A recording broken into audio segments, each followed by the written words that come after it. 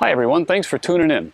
We're going to talk about equipment needed for close focus wide angle. Close focus wide angle is such a cool technique. You can take a picture of a subject in the context of its environment, show multiple subjects including an animal with your dive buddy, and get great depth and exaggerate depth and perspective. So first of all, let's talk about the higher end stuff.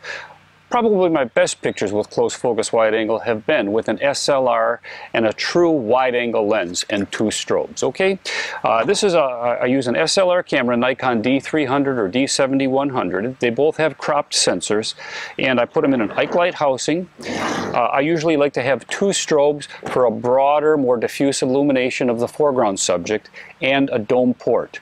Now, this is a 12 to 24 millimeter lens. On a cropped subject, if it's zoomed all the way out, the 12 millimeters is actually equivalent to 18 millimeters on a full frame. Okay, you want to be at least 24 millimeters or less for true wide angle.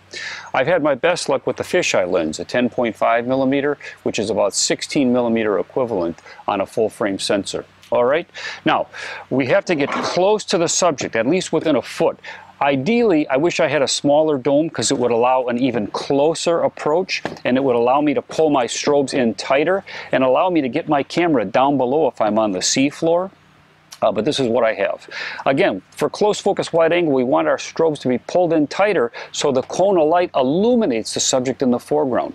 We then focus on the subject of the foreground, lock our focus, and then move our camera to recompose our picture, to put the foreground where we want in the image and get pictures of whatever we're going to get in the background. All right, but we lock on the foreground focus. We have pretty good apparent depth of field with a wide angle lens and small aperture, but we still want to be focused on the foreground because the depth of field extends further back, not further forward. All right, so that's with the SLR. But guess what? You don't need extremely expensive high-end equipment to get successful close focus wide angle.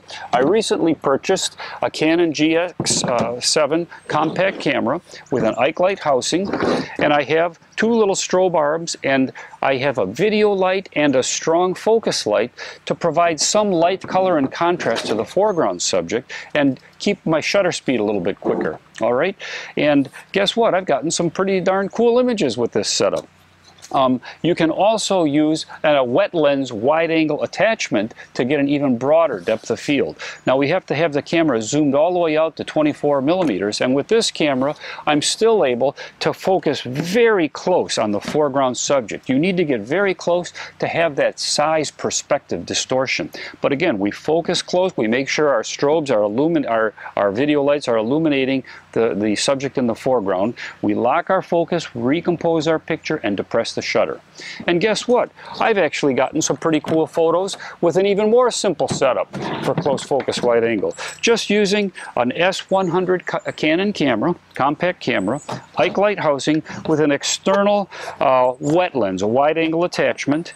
And you know what? If you're shallow, if you have good lighting, and you can get close to the subject in the foreground, and preferably if the sun is to your back, you can get some good images. In fact, the book I published, The Aquatic Eye, I have one image in this book that I took with exactly this setup here, and I think it's a pretty cool picture. A beautiful stingray in the foreground, my dive buddy in the background. That's a true close focus wide angle, and it's taken with a relatively simple equipment, no strobe, no artificial lighting. Now, one other thing I'd like to again remind you.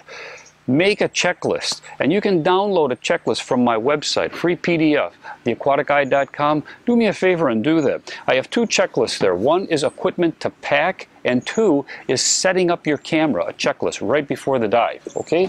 Now, I went against my own advice. I used my checklist for a recent dive trip. I was at the Blue Heron Bridge just last weekend. My wife and I were taking two SLR cameras, housing, strobes, and attachments, and two point-and-shoot, or compact cameras with the housing and strobes.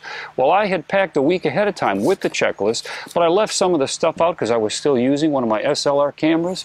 Guess what? We went on a 4-day trip to South Florida. We had all of our stuff except for one thing. I forgot one of my SLR cameras. Pretty incredible. Wasn't too happy about it, but it happened. So don't forget the checklist. And thanks for tuning in. This sums up the equipment needed for close focus wide angle. Thank you.